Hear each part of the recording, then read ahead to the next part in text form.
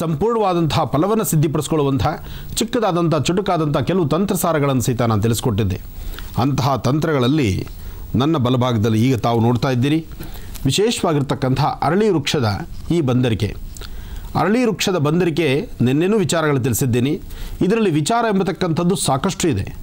ಒಂದ ಎರಡ ಮನುಷ್ಯನಿಗೆ ಬೇಕಾಗಿರ್ತಕ್ಕಂಥ ತಂತ್ರಸಾರಗಳಲ್ಲಂದರೆ ವ್ಯಕ್ತಿಗೆ ತನಗಿರ್ತಕ್ಕಂತಹ ಪ್ರಾರಬ್ಧ ಕರ್ಮವನ್ನು ದೂರ ಮಾಡ್ಕೊಳ್ಳಿಕ್ಕಾಗಿ, ತನಗಿರ್ತಕ್ಕಂಥ ಸಂಕಟಗಳನ್ನು ದೂರ ಮಾಡ್ಕೊಳ್ಳಿಕ್ಕಾಗಿ, ಅಥವಾ ತಂತ್ರಸಾರ ಪ್ರತಿಯೊಬ್ಬ ವ್ಯಕ್ತಿಗೂ ತಾನು ಚೆನ್ನಾಗಿರಬೇಕು, ತನ್ನ ಮನೆ ಚೆನ್ನಾಗಿರಬೇಕು, ತಾನು ತನ್ನ ಮನೆ ಎರಡರ ಬಗ್ಗೆ ಚಿಂತನೆ ಇದೆಯೇ ವಿನಃ ಇನ್ನೊಬ್ಬರೂ ಚೆನ್ನಾಗಿರಬೇಕು ಎಂಬತಕ್ಕಂಥ ಆಲೋಚನೆ ಬಹಳ ಕಡಿಮೆ.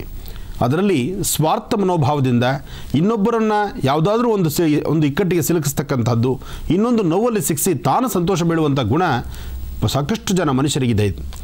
ಇಂತಹ ಪರಿಸ್ಥಿತಿಗಳಲ್ಲಿ ತಂತ್ರಸಾರಕ್ಕೆ ಒಳಗಾದಂಥ ವ್ಯಕ್ತಿ ಚಿಕ್ಕದಾದಂಥ ಚುಟುಕಾದಂಥ ತಂತ್ರಗಳಿಂದಲೇ ಹೊರಬರಬೇಕು.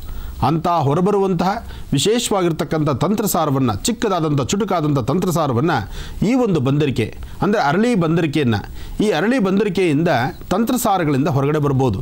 ಯಾರೇ ಕೆಟ್ಟ ಪ್ರಯೋಗಗಳನ್ನು ಮಾಡಲಿ, ಯಾರೇ ಕೆಟ್ಟ ದೋಷಗಳನ್ನು ಮಾಡಲಿ, ಅಥವಾ ಎಂತಹ ತಂತ್ರಸಾರ ಇದ್ದರೂ ಆ ತಂತ್ರಸಾರದಿಂದ ಹೊರಗಡೆ ಬರಲಿಕ್ಕೆ ಈ ಬಂದರಿಕೆ ತುಂಬ ಸಹಾಯ ಮಾಡುತ್ತೆ.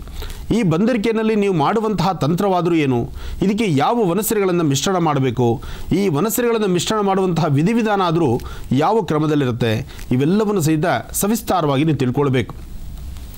ನಿನ್ನೆಯ ಸಂಚಿಕೆಯಲ್ಲಿ ಬಂದರಿಕೆ ಅಂದರೆ ಏನು, ಯಾವ ರೀತಿ ಬಂದರಿಕೆಗಳು ಉದ್ಭವ ಆಗುತ್ತೆ, ಆ ಬಂದರಿಕೆಯಿಂದ ಏನೆಲ್ಲ ಒಂದು ಸೃಷ್ಟಿನಲ್ಲಿ ಅನುಕೂಲ ಆಗುತ್ತೆ, ಈ ಸುಂದರವಾದಂತಹ ಪ್ರಕೃತಿ ಮಾತೆ ನಮಗೆ ಕೊಟ್ಟಿರ್ತಕ್ಕಂಥ ಇಂಥ ಒಂದು ಸುವರ್ಣಾವಕಾಶವನ್ನು ನಮ್ಮೊಳಗಿರ್ತಕ್ಕಂಥ ಕರ್ಮಫಲವನ್ನು ದೂರ ಮಾಡ್ಕೊಳ್ಳಿಕ್ಕಾಗಿ ನಮ್ಮ ಹಿರಿಯರು, ಪೂರ್ವಜರು, ಅದರಲ್ಲೂ ಮಹರ್ಷಿಗಳು, ಸಾಕಷ್ಟು ಜನ ಪಂಡಿತರು, ವಿದ್ವಾಂಸರು, ಇವರು ಮಾಡಿಟ್ಟಿರ್ತಕ್ಕಂತಹ, ಇವರು ಸ್ವಂತ ಅನುಭವದಲ್ಲಿ ತಾವು ತಯಾರು ಮಾಡಿ ಸಿದ್ಧಿಪಡಿಸಿ ಅದರಿಂದ ಅನುಭವ ಪಡೆದು ಆ ಅನುಭವದಲ್ಲಿ ಆಗಿರ್ತಕ್ಕಂತಹ ತಂತ್ರ ರಹಸ್ಯಗಳನ್ನು ಎಷ್ಟೋ ಗ್ರಂಥಗಳಲ್ಲಿ ಬರೆದಿಟ್ಟಿದ್ದಾರೆ.